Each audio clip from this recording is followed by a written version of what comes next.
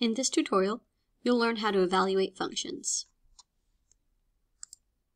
By the end of this video, you should be able to say that you can read function notation, that you can determine if you're looking for a function's output or input, and that you can perform or undo the operations in a function rule. So let's start talking about function notation. So functions are indicated by a symbol, oftentimes f parentheses x, and this is read as f of x.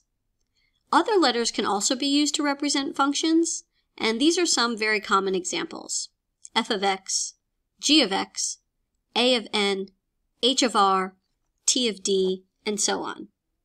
Now it's important that you understand that the first letter out front, that's the name of the function. So if I say that I'm talking about function a, that would be whatever rule will come after that letter.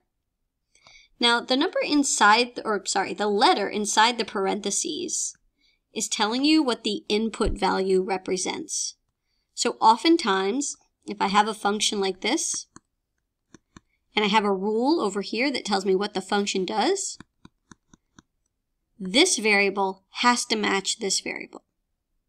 Because this says I'm a function named f, and my input goes wherever the letter x is. So if I have a function named a, and I have an input of n, then I cannot put the letter x on this side. The input has to be represented by the letter n. So something like this could work.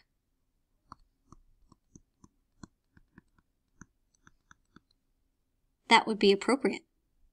Again, this part out here is really just telling you the name of the function and what the letter is, that the variable is that you're going to use inside the function.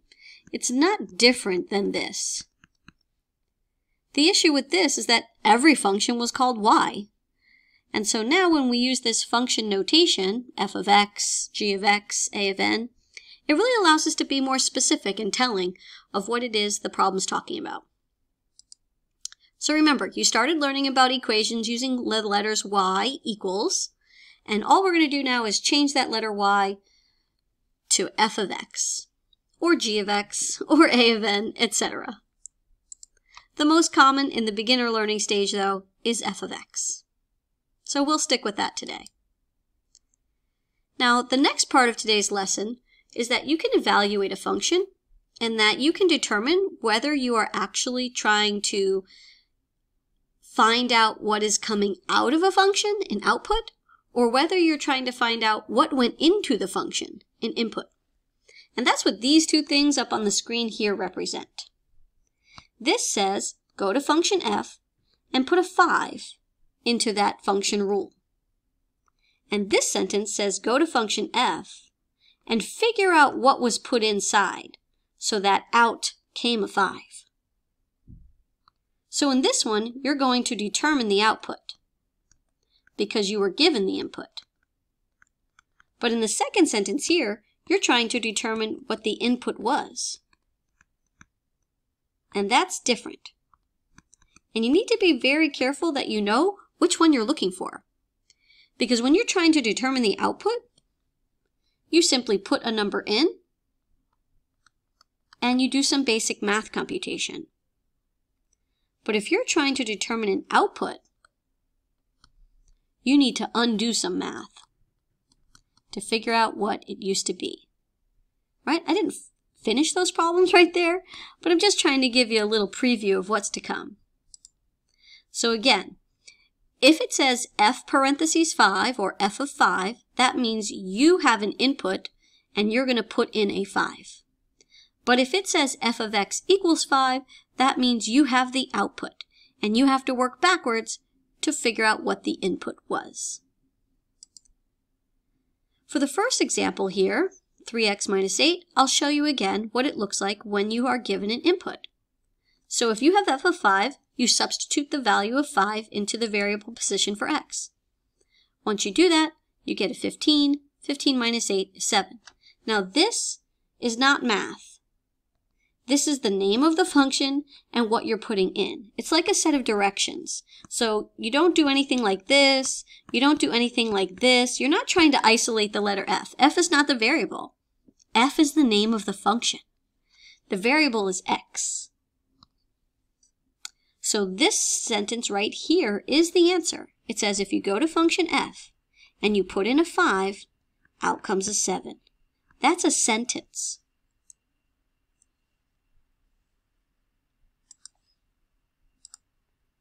Now let's do the opposite. If you go to function f and you put something into the letter x, out will come a 5. So we're not going to put a 5 into the x position. We're going to put a 5 into the f of x position, or the y position. So let's take a look. If I put a 5 into the f of x position, then I still have a variable. So I isolate that variable by using the addition property of equality, and then I get 3x, oh, I have a typo here. It should say 3x equals 13, and then I divide by 3, and that's how I got that final answer. So if the input was the fraction 13 over 3, the output would be a 5. All right, let's take a look at a new problem. Given the function f of x is equal to x over 3 plus 7, do the following. A. Explain what the function rule does to convert the input into an output. This is what the function does. So we can say it divides the input by 3, then it adds 7. That's what the rule does. Any input you give me, we're going to divide it by 3 and add 7. So now it's asking us to do that 2 times. Take that function and input a 6. So that means 6 divided by 3, then add 7. So the math would look like this. If I go to function f and input a 6, instead of the letter x, I'm going to put in a 6 and then follow the rule. Divide it by 3 and add 7. Now if you'd like, you could put your next answer down here, like this, and continue the story. Function f with an input of 6 is equal to 9. Or, some people, when they just have some basic math computations, put another equal sign on this same horizontal line, which usually I never recommend. But in this case, since it's straightforward computation and you can use a calculator, 6 divided by 3 is 2, 2 plus 7 is 9. So you could write it like this, or you could extend it down below like this. Again, you're not isolating f. F is the name of the function, and it's telling you the directions. Now let's try the other one. What if the input was negative 9? Right? What if the input was negative 9?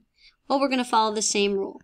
If I go to function f and input a negative 9, I'm going to get a negative 9, and I have to divide it by 3 and add 7. So if I go to function f and put in a negative 9, the answer is going to be 4. Negative 9 divided by 3 is 3. Negative 3 plus 7 is 4. All right. Do you think you're ready to give it a try? Pause the video and see if you can try putting these values into the functions and getting their appropriate outputs. Good luck. Okay, you ready to check your answers? Let's see how you did. We'll go through one by one.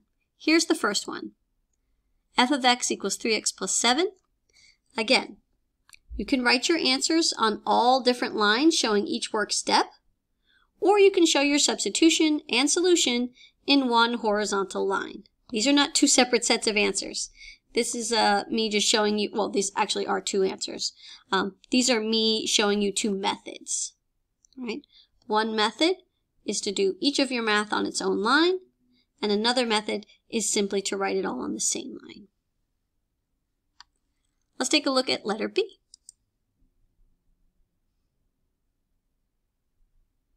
And letter C. How did you do? All right, so that's the easy part of evaluating. I give you a number, you put it in, what comes out? All right, take a look at question C. Find the input for which f of x equals 13. Show the work that leads to your answer. Now be very careful. This one is different. right? It doesn't say f of 13. It says function f, when you put a number into the x position, will have an output of 13. So this time we're going to plug the number 13 into the answer side.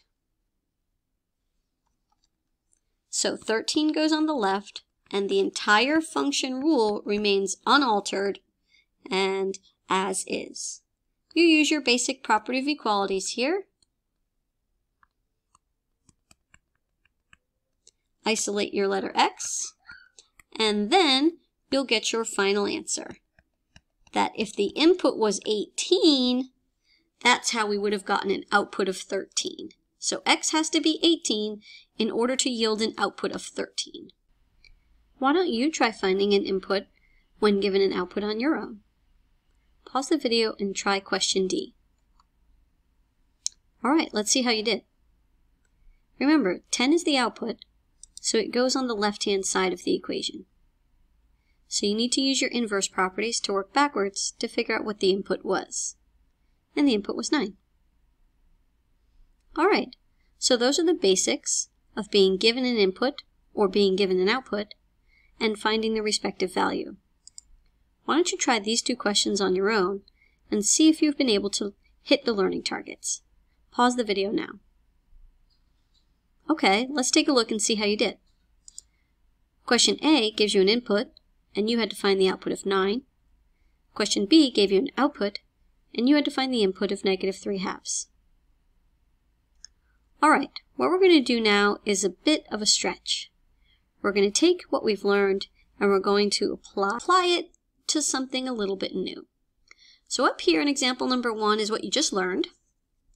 And down here in example number 2 is something a bit different looking. So you already know what f parentheses in a number means. It means you put that number in and find out what comes out. So what does this mean? Well, if this wasn't here, you would know what it means. You go to function f, plug in a -3, and see what comes out. So since this is added at the end, that must mean that after I go to function f and plug in a -3 and see what comes out, whatever comes out, I'm going to add 1 to it. So that's exactly what we're going to do. We're going to go to function f, we're going to input a -3, we're going to figure out that our answer is 12 plus 7, which is 19, and then we're going to add 1 to it. And that's it. That wasn't so bad. Let's take a look at another example. Let's stretch a little bit further. Here's my function f, and look at this one. The input is the letter t. And that means that whatever you put into t, I'm going to cube it, and then I'm going to double it. Right? I'm going to cube it, times it by itself 3 times, and then I'm going to times it by 2. That's called doubling. Now look at this question. Again, if this wasn't here, you'd be pretty confident that you know what to do. You go to function f, you put a -3 in here, you cube it, you double it, you're done. So whatever the answer to that number is, what we're going to do is do the same thing here. Go to function f, plug in the number 2, get our number. So I had 2 inputs, I got 2 outputs, and now the problem just says, whatever your outputs are, we want you to subtract those numbers together. So what we're going to do here is we're going to go to our first input,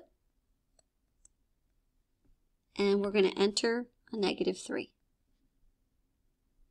Then we're going to subtract our second one, which is go to the function and input a 2, and that's it.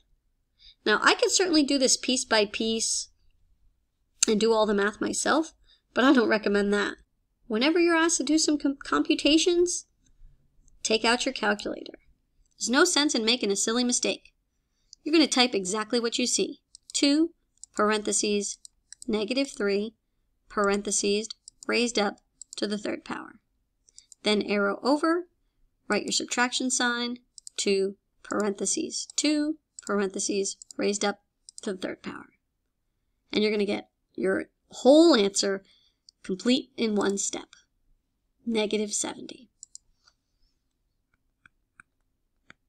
Done. All right. Now let's take a look at this fourth question here. Let's think about this. I want to go to f of t, and then whatever's there, I want to triple it, and then I want to add 2. Now this one is really crazy looking. You know why? Because there's still a letter T in it. In all of these examples, the inputs were numbers. But look at this example. The input is algebra. So I want you to remember that. If your input is algebra, your output will be algebra. If your input is a number, your output will be a number. But if your input is a letter, your output will be a letter. Now, there may be numbers around it, like this right here, but you're not going to magically just get a single number as your answer. Let me show you what I mean. This says, I want you to multiply 3 times whatever the function rule is for f of t. And the function rule for f of t is 2t to the third power. So that whole thing's going to go right here. Then when you're done, they want you to add 2. So all you're going to try and do here is simplify. Can you take away any parentheses or brackets or addition signs or powers or things like that? What can you simplify? And this one actually is very little work because there's very little that can be done. The only thing that can be simplified are these brackets here can be removed if I triple this. And by tripling it, meaning multiplying 2t to, 3 times, I want 2t to the third plus 2t to the third plus 2t to the third, right? So when you triple something, you add it up 3 times. Then I'm really just going to get 6t to the thirds. The plus 2 just has to stay at the end. And the reason is because 2 is a constant, and this is a variable term, so they're not alike. And if you can't do the math, you leave the math. So that's a pretty big stretch, but at least you've got the basics and a little bit extra on how to evaluate functions. Now, if you'd really like a challenge, then keep on listening. Here's my last example for you. Going back to the function we worked with earlier called f of x, which divides input by 3 and adds 7, what would happen if I asked you to create a new function called g of x?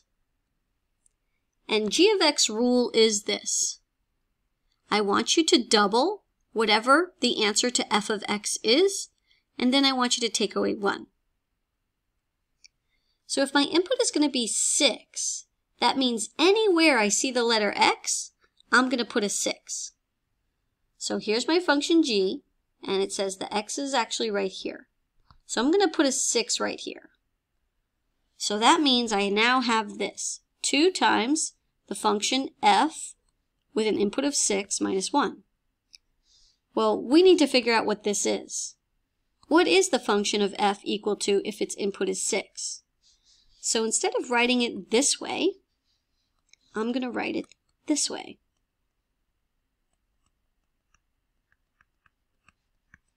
Because that is function f. And if its input is 6, it would look like this. So 6 divided by 3 is 2. 2 plus 7 is 9.